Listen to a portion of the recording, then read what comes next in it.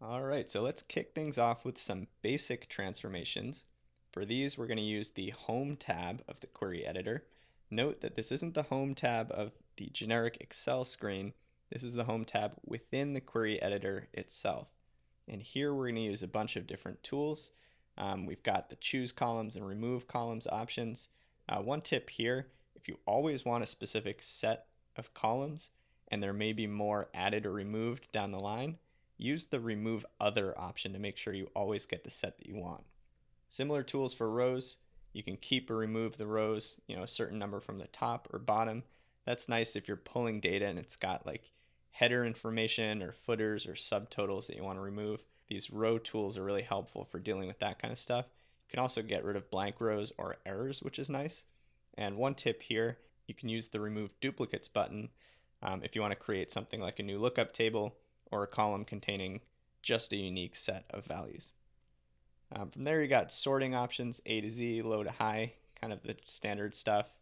You can change data types. This is a really commonly used one. Excel does a pretty good job recognizing data types, but sometimes it gets it wrong. There are a few places to change those.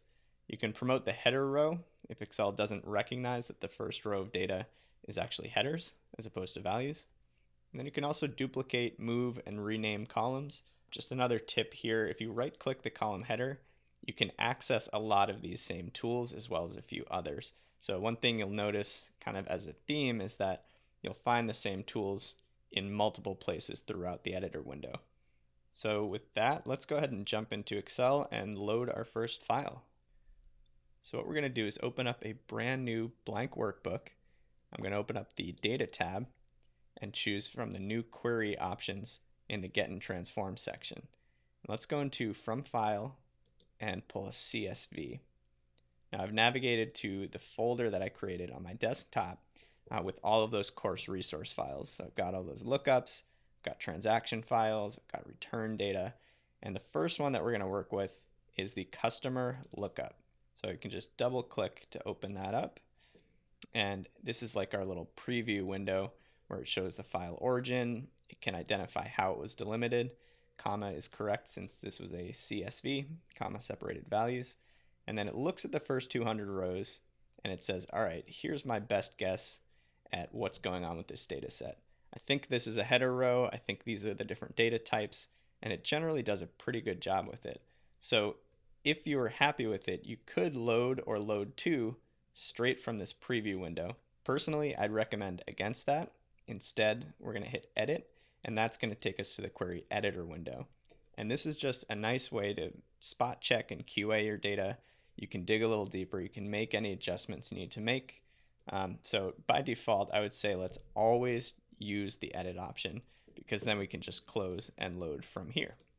Now, a little insight into my personal process.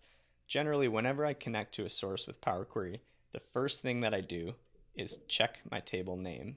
Because like I said before, that's really, really important for a few reasons. One, it's very hard to change after the fact, especially if it's referenced in a whole bunch of formulas and measures. And two, if you have long or confusing table names with spaces in them, for instance, you've got to surround them with single quotes. So I like to create short, pretty concise table names with no spaces. And the other little tip, you'll see that it says customer lookup as opposed to customer or customers. We'll get at that in the Data Modeling 101 section, but it's a nice little label that I like to apply to differentiate my lookup tables from my data tables. So in this case, table name looks good. I'm going to keep this as customer lookup, which it pulled right from the title of the CSV file. And the second thing that I usually check right off the bat is that my headers have been promoted to header rows and they're not being treated as values. So we can check that box, that looks good. And then I look at the data types for each column.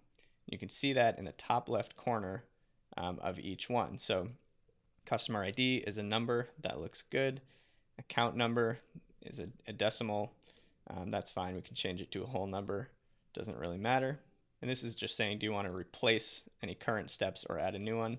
I'm just going to replace that step, change it to a whole number. First name, last name, address, city, state, province, these are all text, which is good. And let's keep moving on here. We've got postal code as a number. Now this is an interesting one because I don't want to ever perform any sort of mathematical or statistical operation based on the postal code as a value. So that's one that I'm actually going to change to text instead.